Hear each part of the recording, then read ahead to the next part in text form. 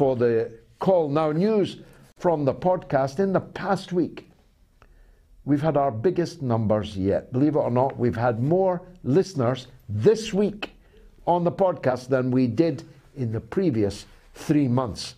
We are the top listened to alternative media political podcast in the world, charting in the political top 20 in the UK, Ireland, Spain, Italy, India, Russia, Germany, Belgium, Turkey, Denmark, Cyprus, Hungary, Qatar, Poland, Portugal, Nigeria, Egypt, the Philippines, Hong Kong, Thailand, Taiwan, Singapore, Sweden, South Africa, Australia, New Zealand, and Israel. How about that then? For a guy from a council house in Dundee. We're quickly becoming one of the top political podcasts in China also.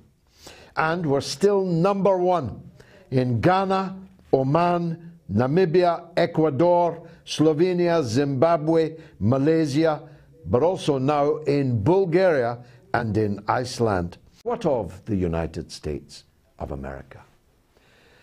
Well, in the run-up to the presidential election, allegedly won by Joe Biden by a handsome margin, a story emerged which polling suggests would have altered the outcome by a clear 10% of the vote or more, which would have meant that Donald Trump was the president of the United States now and not the quite evidently senile Alzheimer patient Joe Biden. What was that story? That story was that a laptop unbelievably left in a repair shop by the first son of the President of the United States, Hunter Biden is his name, had contained material on it so horrific that Hunter Biden should be in a penitentiary for the rest of his life. The first son of the United States of America is revealed in that laptop as a sick pervert with a taste in child pornography. He is revealed as a sick drug addict, addicted to crack cocaine. So much, so bad.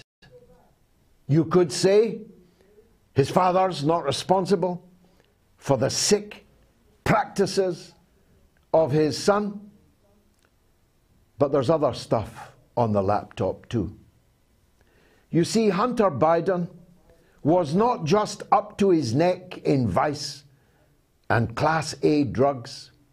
He was up to his neck in business in Ukraine, in Burisma, the oil and gas company in Ukraine, which is where this whole sordid story of the Ukraine begins.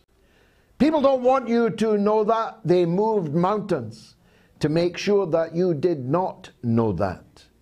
They banned the newspapers who uncovered the story. They deplatformed them. They took them off Twitter, off Facebook. 51 intelligence officers of the United States, 51, testified that this laptop story was Russian disinformation.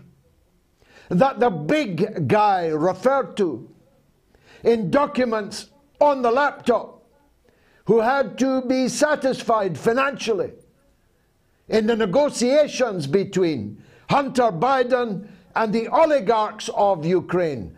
The big guy could not have been the Vice President of the United States, as was Joe Biden when the coup that overthrew the elected government in Kiev took place. The big guy couldn't have been Joe. Hunter couldn't have been the guy extorting millions of dollars from the oligarchy in Ukraine. This was all Russian disinformation until it wasn't. The New York Times this week published a story epochal in its importance, in which they finally confessed that the suppression of the Hunter Biden laptop story had been wrong, that the material on the laptop had been authentic, that Hunter Biden was a sick sexual criminal, drug addict, and up to his neck in corruption in the Ukraine, and that the whole sick story of the coup and everything that has happened since was ineluctably, inextricably linked to what must now be called the Biden crime family. I've got to tell you that if Americans knew, as they will, slowly but surely, that Donald Trump had been right when he said, Joe Biden is a criminal, and you, the news media, are also criminals for failing to report it. Donald Trump was right. Imagine that. Trump, a passing stranger with the truth. Trump himself, hardly a paragon of virtue either on the sexual front or on the corruption front. Donald Trump was the one telling the truth. The Bidens, who gave you their word as a Biden, were lying. The intelligence community was lying. The deep state in the United States was lying. The Democrats were lying. CNN was lying. The media was lying. And Donald Trump was telling the truth. Just imagine if that story in the run-up to the presidential election had not been suppressed, how different the world would look today. I'll be taking your calls, and I'll be talking to some brave and brilliant people over the next 2.5 hours and more, because this is the mother of all talk shows.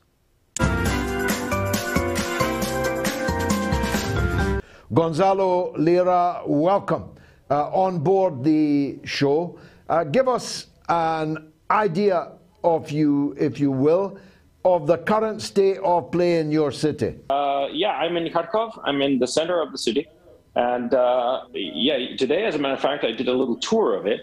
And it's the long and short of it is that at this time, we're a little bit over almost 4 weeks into this invasion, 3.5 weeks. And it's clear that the Russians are winning. And the way that they have been conducting this war is more or less what I said at the very beginning of this conflict, which was the Russians don't seek to destroy Ukraine. They seek to capture it whole, and as with as little damage as possible given the circumstances. And the other thing, too, is that they are trying to capture the Ukraine army. Now, that might not seem like what they're doing to people who don't understand military matters, but the way that the Russians have been conducting this war, it's clear that their intention is to capture both the country and the Ukrainian armed force. And within the Ukrainian armed force, there are quite frankly, the fascist element. And I do not say that lightly. There are many people who just, accuse anybody that they don't like of being a fascist. I mean, last I heard on Twitter, J.K. Rowling is a fascist because of her opinions on various matters.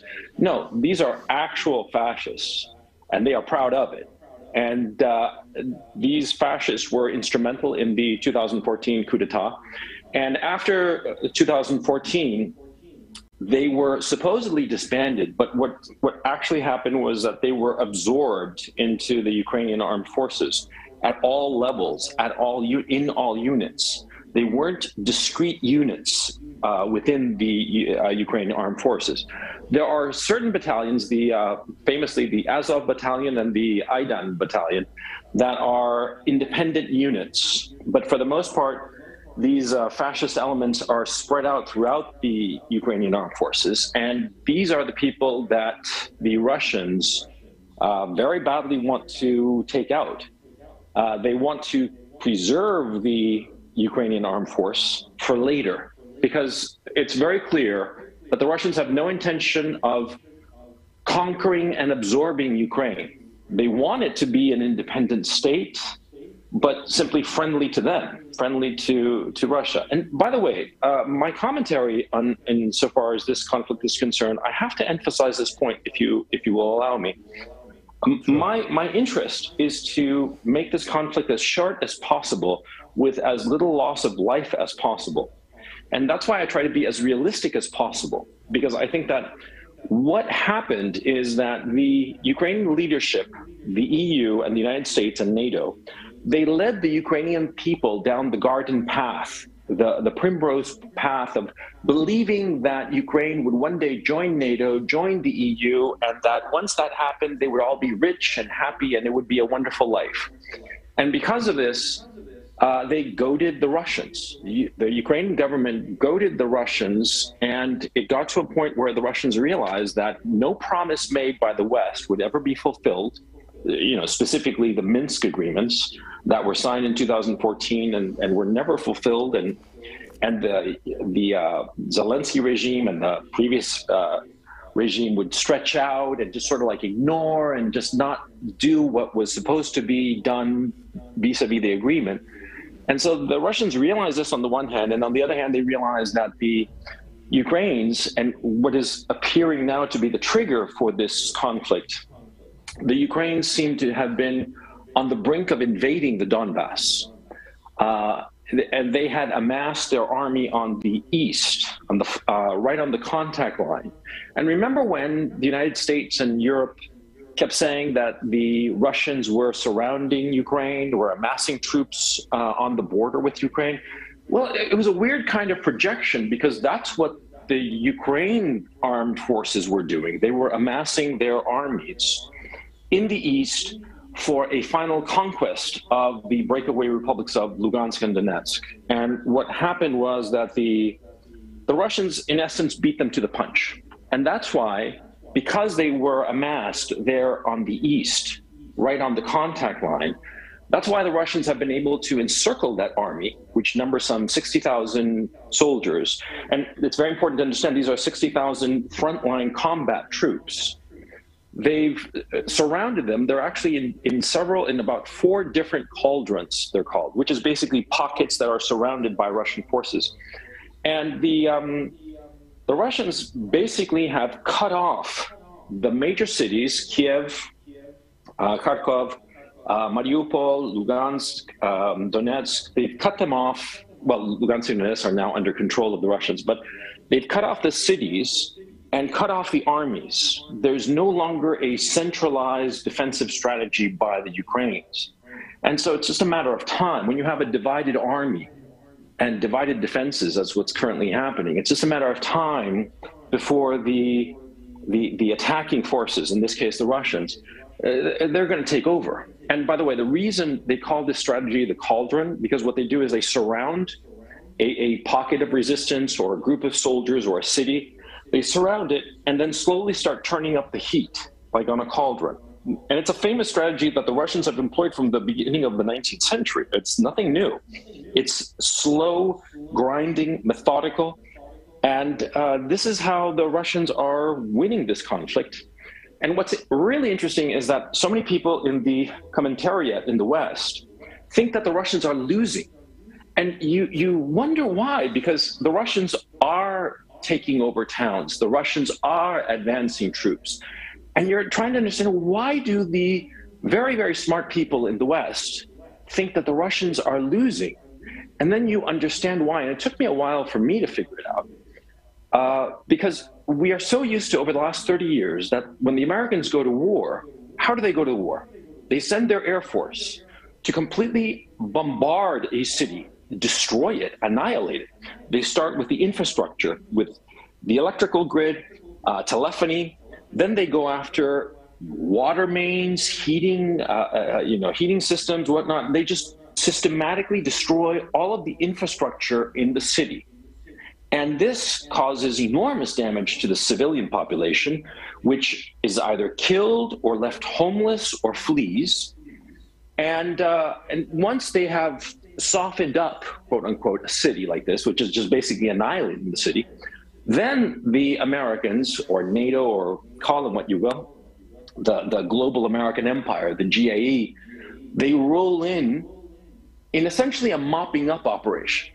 They've destroyed the city, and then they roll in and take it over.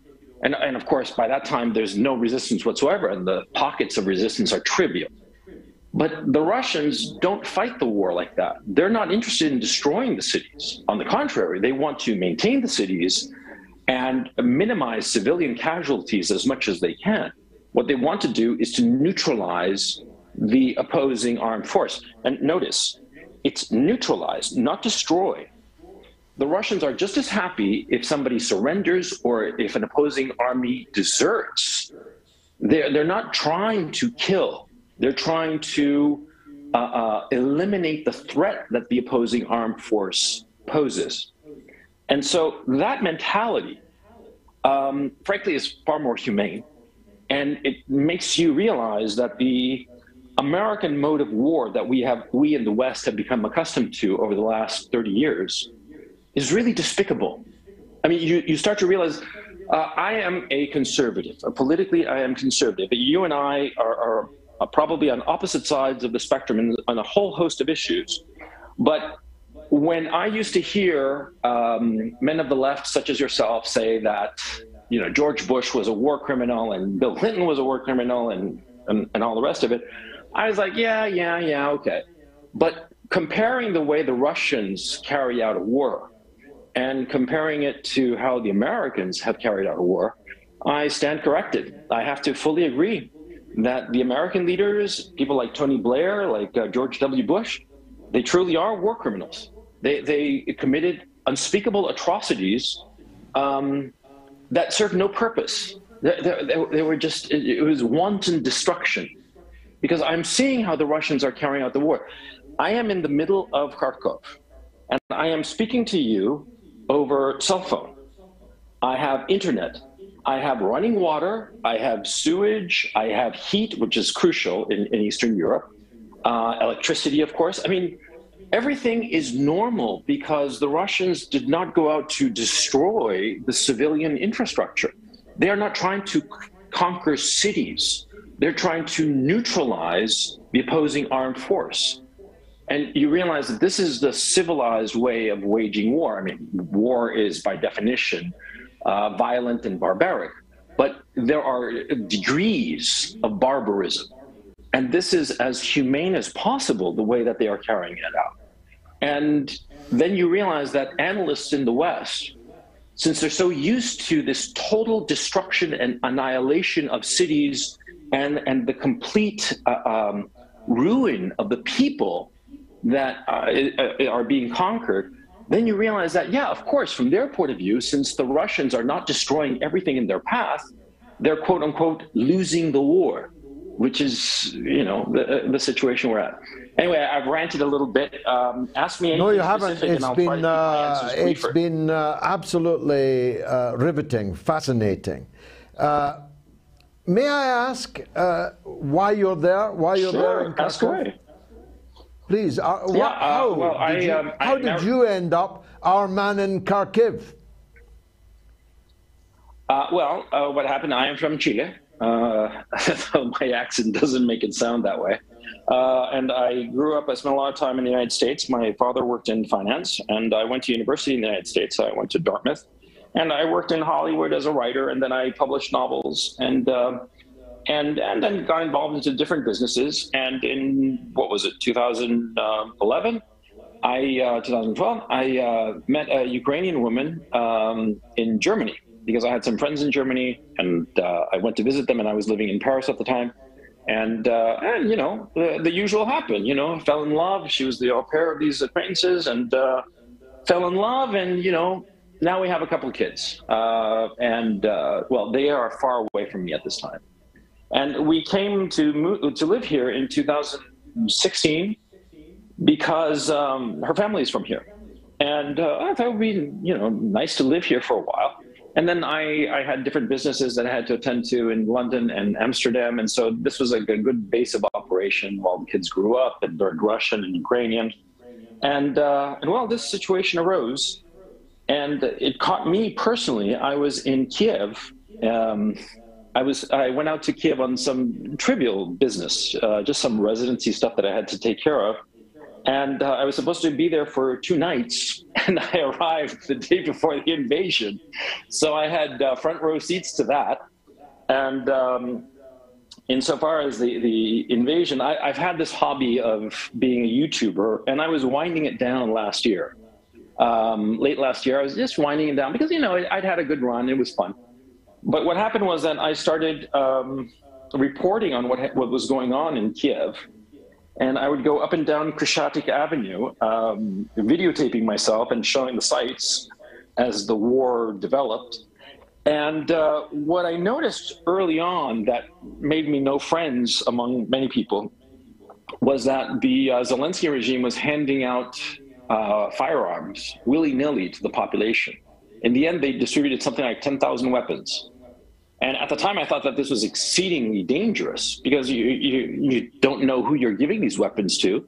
And these civilians who are going to use these weapons, they don't know how to use them because it's not enough to know how to shoot a gun. You have to know how to move with as a team. You know, I mean, there's a reason that soldiers train.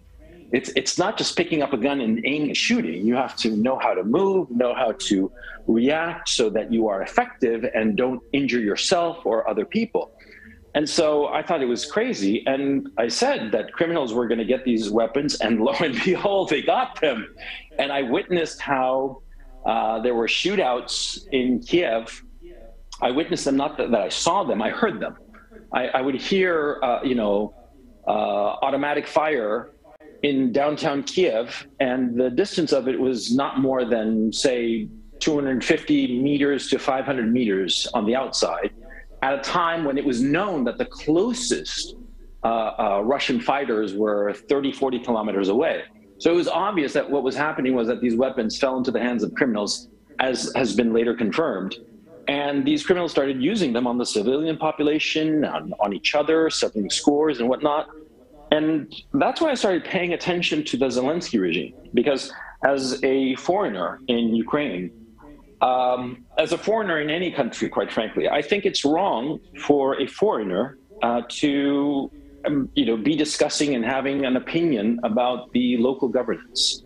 After all, you're a guest. And so my thinking has been always like, when I go to somebody's house as a guest, I don't tell them, to change the wallpaper or why do they have the furniture the way that they do. It's their business. And if I like it or don't like it, I have to just keep it to myself. That's always been my attitude. And so insofar as the Ukrainian political situation is concerned, I never had an opinion, and I never really paid attention to it deliberately so that I would never fall into this trap of having an opinion where I'm a guest and not a citizen, where as a resident, I'm allowed certain privileges, but I'm not able to vote, I'm not able to change, and I shouldn't. I mean, that's me, that's my opinion, or the way I think one ought to handle oneself as a guest in the country. But when the invasion happened, I started paying attention to the Zelensky regime for the first time. And I started doing some digging on the Zelensky regime. And I realized that Zelensky himself is an actor, and he is literally a puppet. He was put into position by a Ukrainian, Israeli, Cypriot oligarch by the name of Igor Kolomoisky, who is a nasty character. This oligarch has basically created a television program called Servant of the People and cast Zelensky as the lead, and artificially inflated this television program by bribing people and getting a lot of publicity for the show, even though the show in and of itself is fairly mediocre. But it got a lot of people's attention, and Zelensky as a puppet was positioned by Kolomoisky and his various associates in the entertainment industry, because Kolomoisky was the owner or principal owner of 1+1 Media, which is the largest media company in Ukraine. And they positioned Zelensky to be this figure, because in the television show, the the Zelensky president of the TV show wants to join the EU and wants to join NATO and sells the dream that Ukraine will be wonderful and will end the corruption in Ukraine if this happens. And so Zelensky is, in the TV show, he was like the ideal candidate. And so this was transitioned into reality. They even made a political party called Servant of the People to support Zelensky's candidacy. And, you know, he won the election by basically lying to the people and telling them that he would get them to the EU, he would solve the corruption problems, which are very serious in Ukraine. You know, he sold them a bill of goods that he could not possibly deliver. And people, unfortunately, bought this story and they elected him. And quite quickly, he started acting despotically. One of the measures that he did was that he banned television channels that were critical of him or of his regime. He banned 4 of them, as a matter of fact, where before he had said that the Russian language should be allowed and it was wrong to prohibit the Russian language. Once he became president, he outlawed the Russian language. And it was very clear that Kolomoisky, the oligarch, he was the man, along with other oligarchs, who had funded the Azov Battalion and other far-right neo-Nazi movements in Ukraine that had been instrumental in the 2014 Maidan coup. And it's very odd. This is let me stop you there. Yeah, it's more than odd. It is grotesque that the fascists should be being funded by a Ukrainian oligarch who is Jewish. But in the Zelensky to the Knesset, let me draw your attention to a very different Israeli point of view. Caroline Glick, an Israeli writer and editor, said this evening after Zelensky's speech to the Knesset, and I'm quoting her, the claim by Zelensky that the Ukrainians were righteous Gentiles who tried to protect us from the Holocaust is a revolting piece of historical revisionism. She said that the Jews in Ukraine were massacred not in Poland, but in Ukraine and by their neighbors.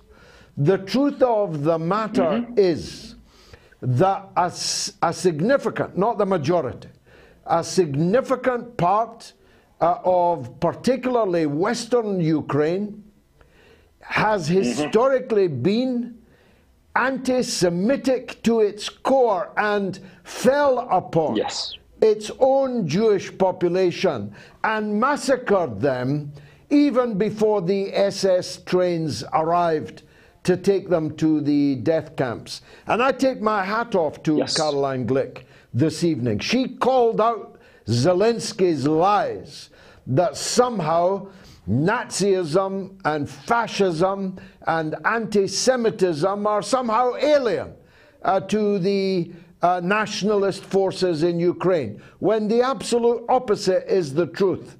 Am I right?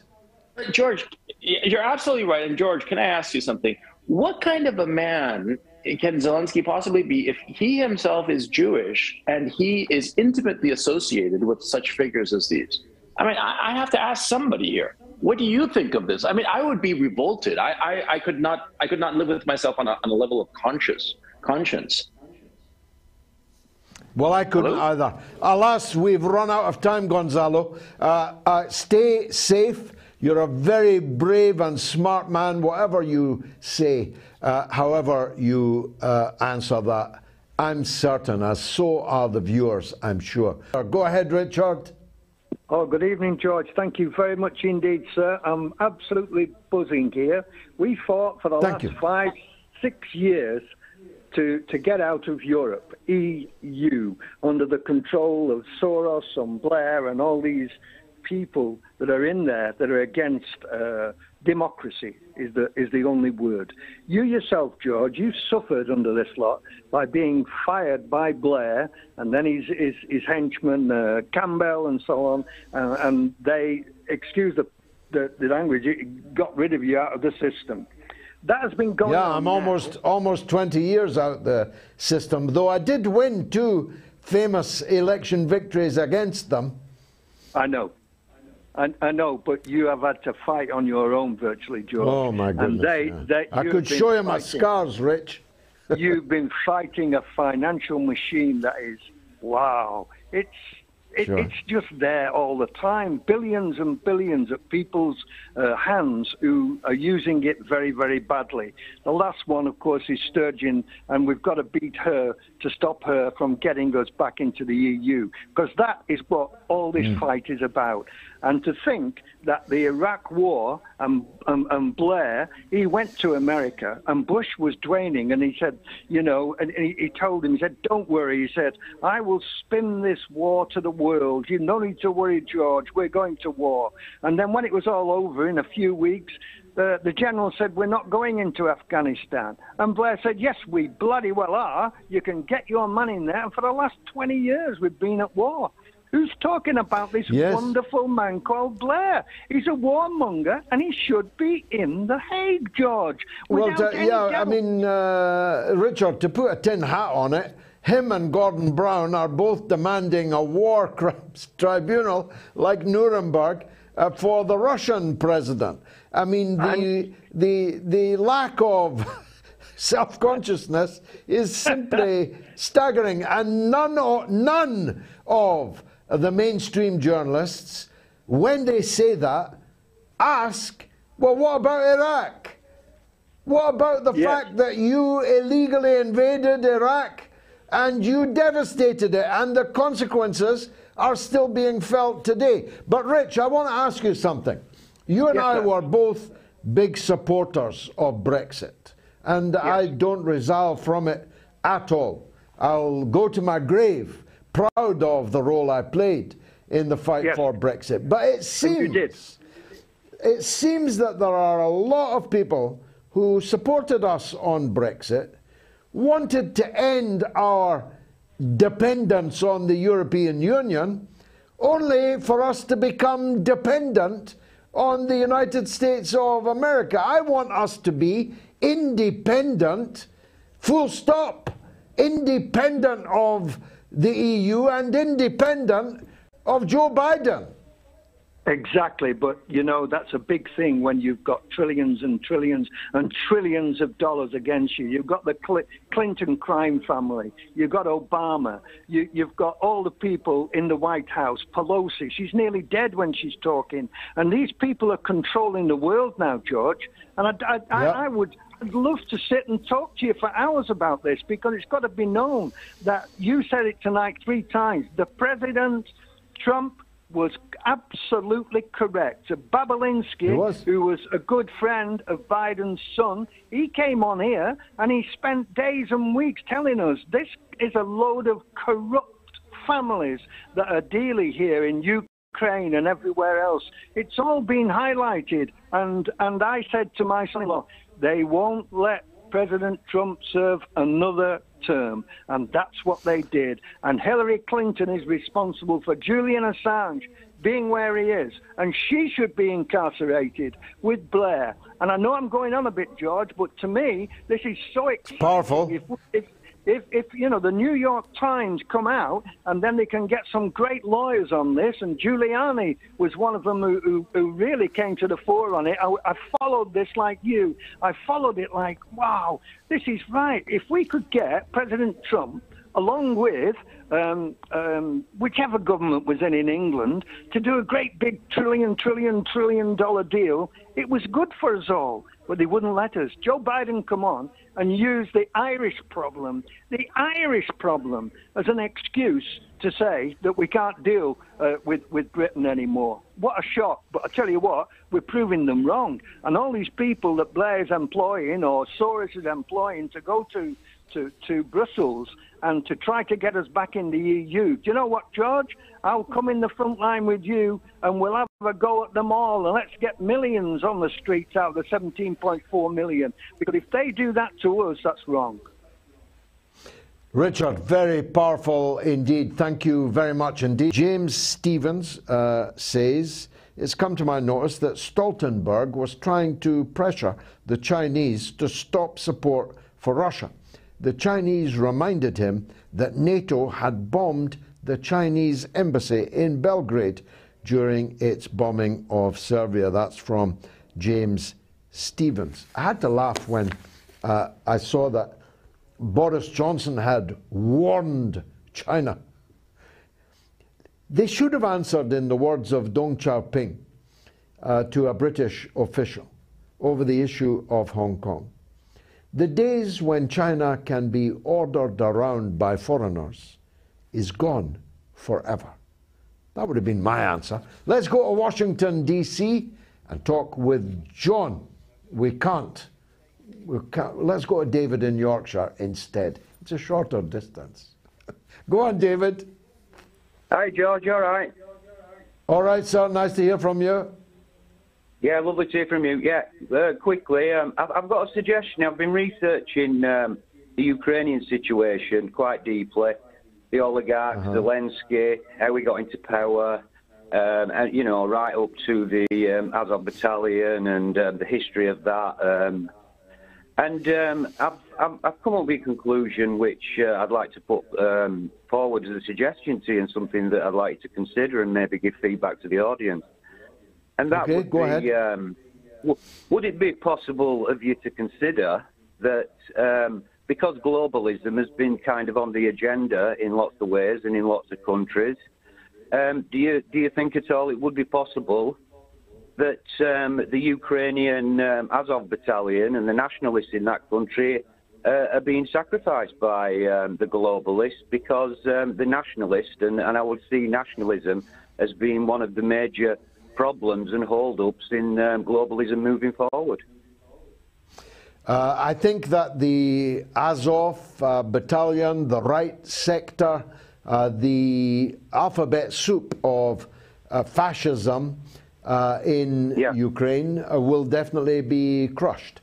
Those that are not crushed will escape from Ukraine and will turn up on a high street near you, maybe with a surface-to-air missile in the back of their car, with a man-pad in the back of their car.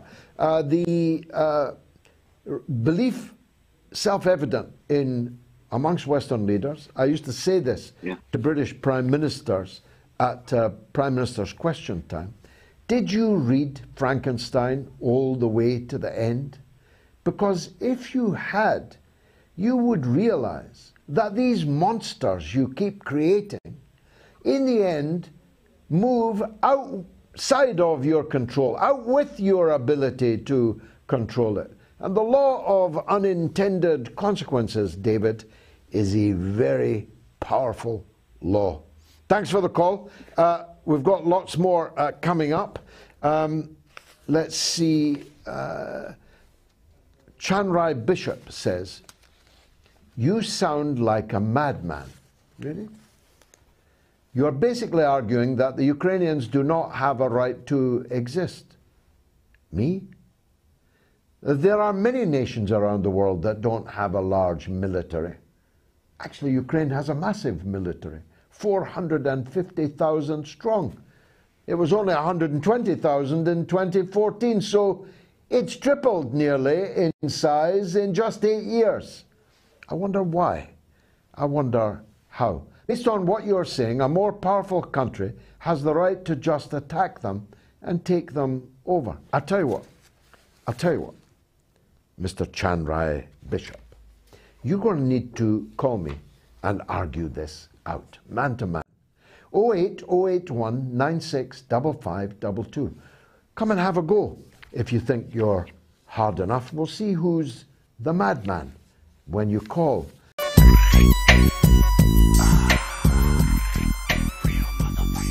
Let's go to Washington, D.C., talk with John. John, welcome to the show.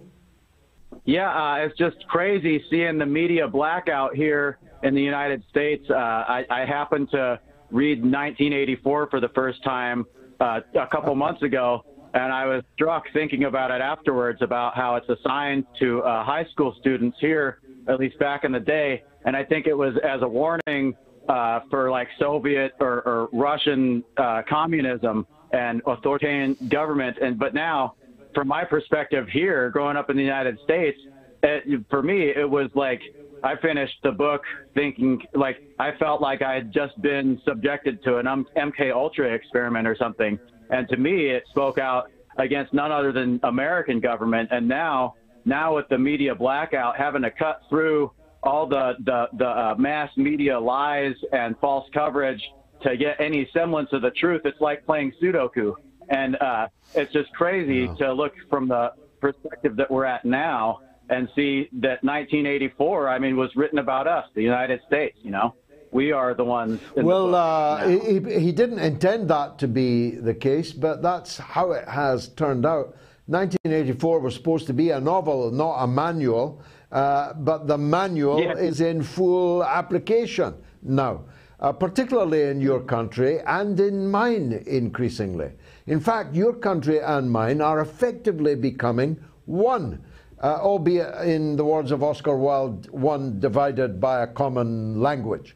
But our rulers are on the same page, so we might as well be on the same page too in how we try to get liberty and freedom back again. Richard, I've kept you waiting long enough. Go ahead, sir. Hi, George. Good evening, and thanks for having me on the show. I really appreciate it. Welcome. Yeah, you know, I've been watching this Ukrainian crisis for some time now, really pretty much from when it started, obviously, and I've been doing hundreds of hours. I do mean hundreds of hours of research because it just sort of caught my interest. Can't explain why, but it did. Good. I wish everyone did, Richard. and I think that, long story short, I've really had a red pill moment, and it's been quite terrifying in a way because I've actually thought a lot of my friends, a lot of my people, the people that I know, in fact, virtually all of them, apart from I think one, are all going along with the whole, you know, what you see in the news, you know, evil Putin is destroying Ukraine, is killing millions of people, blah, blah, blah, it's got to be stopped. One of my friends said that we should send in the troops, even though, you know, obviously that would cause, you know, World War III. Let's go and, you know, let's join in and let's get stuck in. I was then looking at the sanctions that they imposed, and it's sort of started off with a, you know, you thought, oh, we'll impose some sanctions and we'll deter Putin and send a clear message. And then I'm realizing that aside from, instead of, you know, applying a couple of sanctions, we seem to be throwing the kitchen sink and then the whole kitchen at him. And we've thrown, I think, literally everything we've got. And we've actually tried to destroy the Russian economy and probably the Russian nation. And then I'm like looking into that and thinking, I then did some research on the central banker of Russia. I think it's a lady, and she's highly respected apparently. And she gave a speech, I don't know, about like a week ago, and basically said that they think they can mitigate the sanctions and they're going to do this, that, and the other, and they can get around it, and Russia will come out sort of stronger. It obviously will, you know, cause an impact, and it will cause, you know, damage to the economy, but they think that they can endure it. And with all of that, I've then been doing all of this research into, you know, why are we in this position, and why is the West so keen to basically just send in incredible amounts of weapons into the country? Why are they not trying to achieve a peace deal? Why are they not focusing on the peace deal? And you're in the UK like I am, and I'm getting very tired and frustrated with seeing Boris Johnson going on TV and, you know, comparing it to Brexit and shouting and screaming about how bad Russia are and how we must finish them off, and, you know, Putin must fail and all this kind of rubbish. And then I realised, sort of looked a bit deeper into it all, and then I thought, well, the Americans seem to be sort of piling in on it as well, thinking it's all great to sort of supply more and more weapons to a war that ultimately I don't think the Ukrainians can win. I think the best thing is for them to sit around the table and negotiate a peace deal. And then again, I looked into it, and I believe Putin spelt out well, the Russian government spelled out their terms about 3 weeks ago and said, like, look, this is what we want, sort of thing. But it seems that, long story short, I think the West is not just supporting, which is obviously great, you know, let's support the Ukrainians in their resistance or whatever, but they seem to be encouraging this war, making things worse. They're ready to, Richard, they're ready to fight to the last drop of Ukrainian blood. They're not ready to fight themselves. The British and the Americans and NATO will never join this fight because they know that this fight will quickly escalate to World War III, to a nuclear world war. And however stupid Boris Johnson and Joe Biden look, wiser counsel in the military and in the deep state have no intention of entering World War III because it would be the end, fan.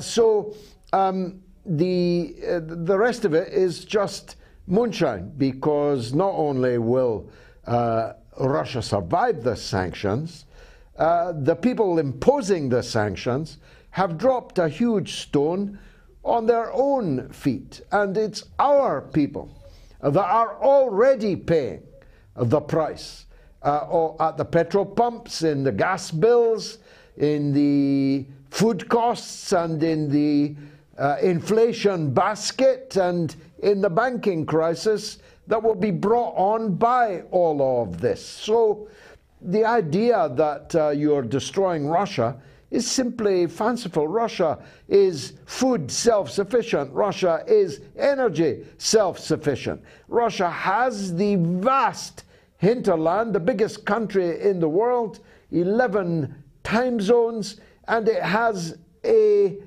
alliance, an ironclad alliance, with the two most populous countries in the world, China and India, and other countries like Iran, like Venezuela, which are energy rich and are in close alliance and coordination with Russia. So it's all moonshine, Richard. We've been led over the cliff by Joe Biden. What's wrong with us that we were led over a cliff by a man that is to be found wandering the corridors of the White House in his pajamas, drooling, having toilet accidents in front of the Pope, and we're following him? What's wrong with us? That's what I say. Richard, thanks. Keith is in Grimsby. Let's hear from him. I don't often get up to Grimsby. Keith, last time I was there, I was on BBC Question Time along with a young backbencher called David Cameron. I wonder whatever happened to him. I don't know. I never saw it. Go ahead, sir. Yes, I agree with all those callers. It's a wonderful show, and it's very refreshing after all this sickening propaganda on the mainstream media. Thank you, sir. The main thing I'm ringing about, or two things in fact, my disappointment at losing RT. I've been watching it for many years now, and like you, I'm a big fan of Max Kaiser and his wife Tracy. Unlike you, thank God for them. Thank God for them. I didn't take him up on his Bitcoin off all those years ago. Well, luckily I did. Luckily I did, which is why I don't need any wages. I don't need any wages from anybody. I won't ask you how much you've made. It'll spoil my night. Well, $10. I bought them at $10. I bought them at $10, and I've got quite a lot of them. So you can do the maths. I know. I can well imagine. Big regrets. God bless. God bless. Like I say, I've been watching RT for many years, and I've always found Lavrov and Putin quite reasonable, quite frankly. Yeah, I mean, actually, when you compare them, compare Joe Biden and Antony Blinken to Putin and Lavrov, compare Boris Johnson and somebody called Liz Truss to Putin and Lavrov. You've got a gulf in class there. You've got a gulf in class there, Keith. I know. Putin seems to have been bent over backwards to placate the West. And I've watched it diligently for many years now. Too much. Far too much. Lavrov was right when he said this week that these sanctions are going to make us never again dependent on other people, never again to allow foreigners to be able to strategically damage our economy. We're going to ensure our independence now, and he said we should have done it long ago. And he was right. Absolutely. They should have done it. Yeah, I've found them I've always found very decent people. Look, Russia is a country that needs respect. That's all. And its security concerns to be addressed. That's all. We would insist upon it for ourselves. If Ireland or Scotland had foreign and hostile nuclear bases in them, with rockets, including nuclear rockets, pointed at us, be sure we would insist upon it. If Mexico or Canada had hostile foreign military bases in them with rockets, including nuclear weapons, pointed at the United States, be sure the United States would do something about it. Last word to you, Keith. Just two quick questions, George. You've mentioned recently that you wouldn't have voted for Putin, and I don't quite understand. No, I'd have voted communist. Voted for the alternative. I'd have voted. Why is that? I'd have voted for the communist candidates, because they would have acted sooner to ensure the independence of Russia, and because they would have less tolerance for the oligarchy, for the crony capitalists in Russia that the Putin has had. Now, Putin has cracked down on the oligarchs, but he needs to crack down more. Putin has made Russia strong again and recovered its prestige again. And I support Putin for that. But in domestic politics, I think that the changes that are required need to be implemented now. In this straitened and unusual time, we need a new Russia to emerge from these ashes. Once upon a time, although only briefly, the great majority of people believed the official narrative about 9/11, but that is no longer the case. More and more people are questioning it, including me. And that's both because of the powerful arguments made by the likes of my next guest this evening, but also because I discover that the people that want me to believe their official narrative are caught out as liars over and over and over again.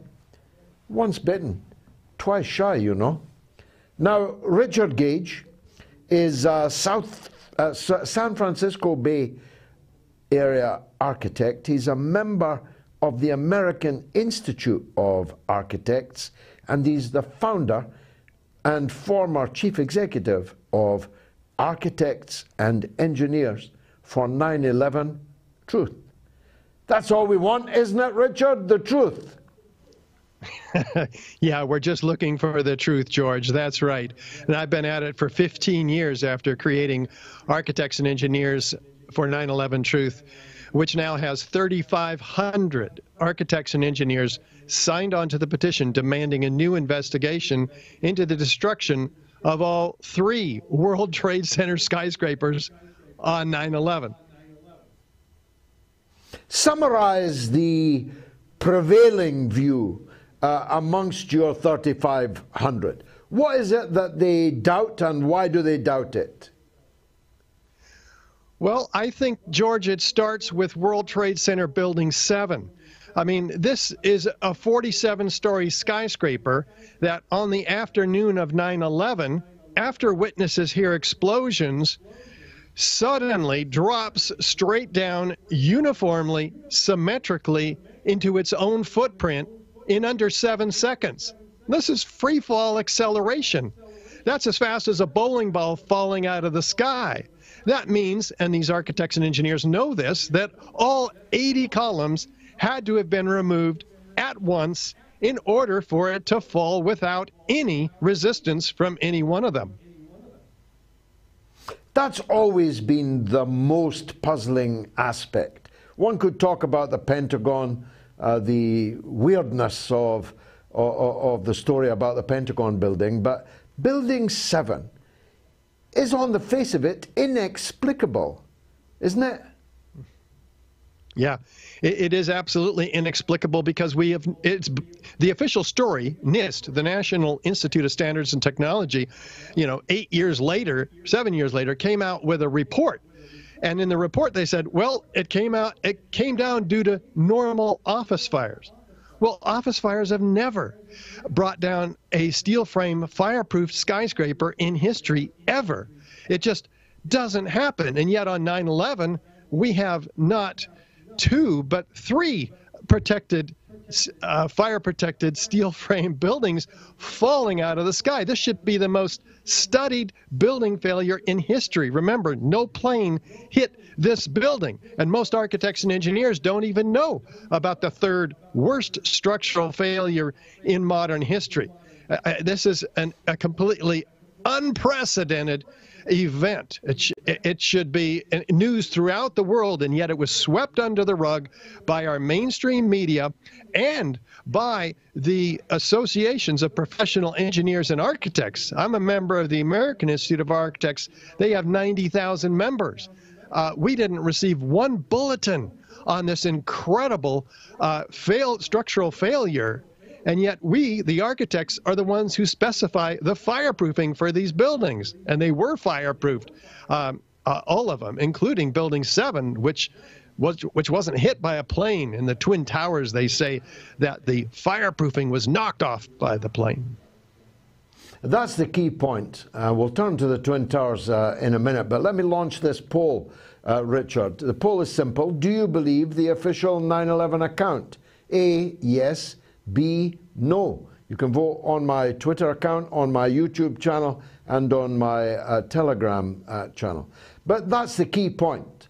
Building 7 was not struck by an aeroplane.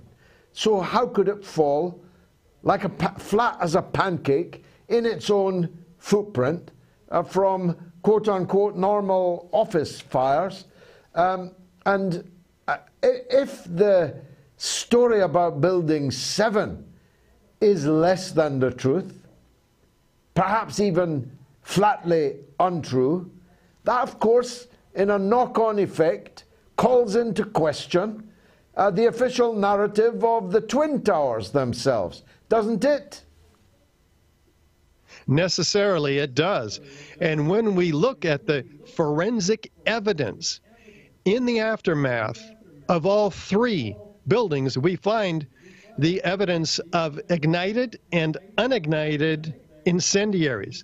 Now, most of this is provided from official sources, like, for instance, OSHA and FEMA themselves, which document extreme temperatures way beyond what jet fuel or office fires can produce. Those are about 500 degrees Fahrenheit to 1,000 degrees Fahrenheit, double that. Cut that in half for Celsius.